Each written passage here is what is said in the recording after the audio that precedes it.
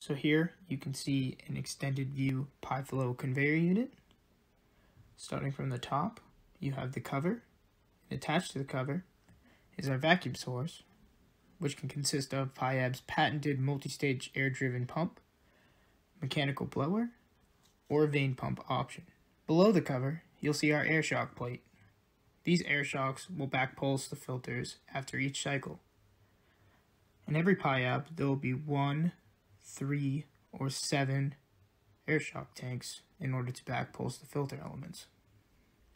The filter to air shock ratio of every PIab conveyor unit is 1:1. Below our air shock plate, you can see our filter plate. Our filter plate can consist of 1, 3, or 7 filter elements, depending on the size of the unit. We have filters that can range from 5 microns all the way down to 0.5 microns, depending on the product that is going through the conveyor unit. Below the filter plate is our unibody. Our unibodies range in different sizes, widths, and heights, and also include a tangential style inlet.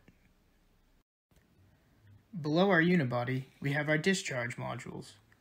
These discharge modules can be conical, full open, or fluidized, depending on the system and the product needed to convey.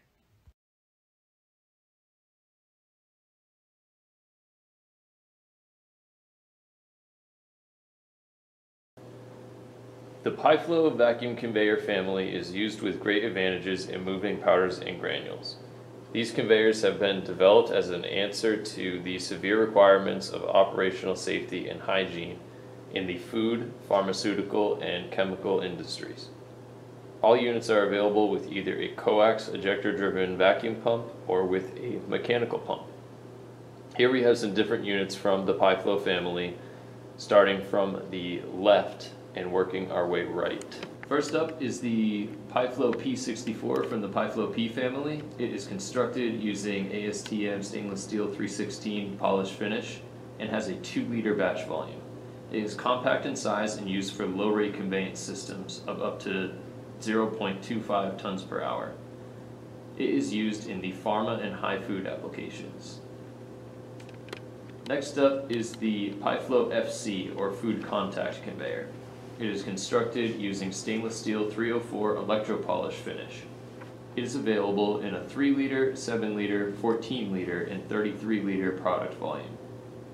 It can convey up to 8 tons per hour maximum capacity and is available for chemical, low food, and high food applications. Next up is the piFLOW I, or piFLOW F. It is constructed using stainless steel 304 brushed finish.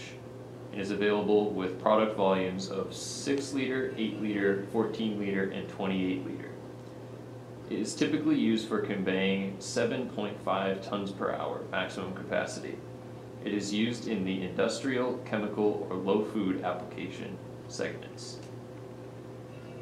Next up is the piFLOW T. This conveyor is constructed with stainless steel 316 polished finish. It has a 10-liter product volume and is used for conveying 2 to 3 million parts per hour maximum capacity and is used in the pharmaceutical industry. Finally, we have the piFLOW P and/or piFLOW P Smart, which is constructed using a stainless steel 316 polished finish.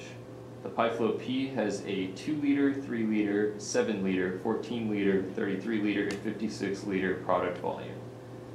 The piFLOW P Smart has a 5-liter, 7-liter, 22-liter, and 33-liter product volume. The piFLOW P is used for convey rates up to 10 tons per hour, while the piFLOW P Smart is used for convey rates up to 8 tons per hour maximum capacity. They're used in the chemical, low food, high food, and pharmaceutical industries.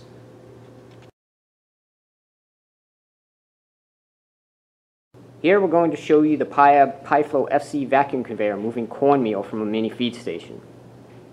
You will see the standard batching sequence of the PIab as it conveys the product from the hopper through the transfer line and then up into the PIab conveyor. To the left and right of the piFLOW FC conveyor, you will see examples of different feed points available from PIAB. The feed nozzles and suction pipes on the right are used when product originates from boxes, bags, sacks, or totes. On the left, you will see our feed adapters, which are typically used when product is being conveyed from hoppers, bag dump stations, or other bulk type bins. The clear collection pot below the PIAB has a high level sensor to stop the PIAB when the product level has reached a high point. This prevents the conveyor from overfilling the receiver vessel and saves on air consumption, since we are only moving product when the vessel below the conveyor has a need for material. The sequencing of the PIAB is managed by one of PIAB's control boxes, which you can see mounted to the left of the conveyor. On the right is the valve box, which communicates with the PIAB control and starts and stops the PIAB based on a high level. Our control units can be completely pneumatic or run by a PLC main operating system. We also have electrical control units which have a host of special features.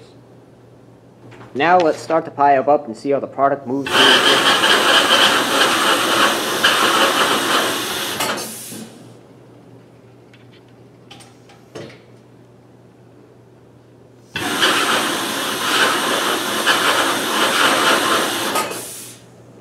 The normal process of the PIAB to enter its suction phase.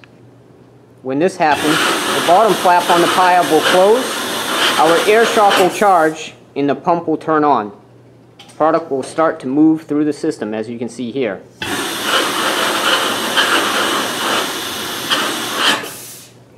During the discharge phase,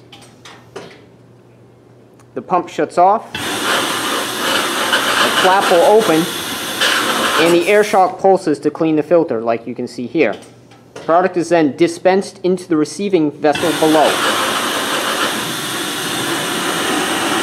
This process continues until the operator or main control system signals the PIAB conveyor to stop, or when a high level is reached, like you can see in this example here.